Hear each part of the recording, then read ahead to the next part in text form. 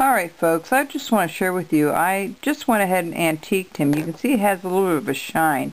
I used an oil and a mix of some oil and brown paint, and I mixed it together and I brushed it on, and I went ahead and brushed it off again, and he doesn't have that bright, that real sheen. Well, it has a little bit of a sheen now on his pants and stuff because of the oil.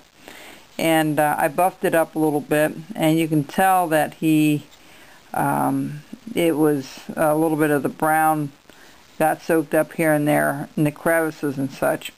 And I think he looks nice this way. He doesn't look overly bright. The hat turned out really nice with a little bit of a sheen to it, but it has an antique look to it. And some of you have asked about how that's done.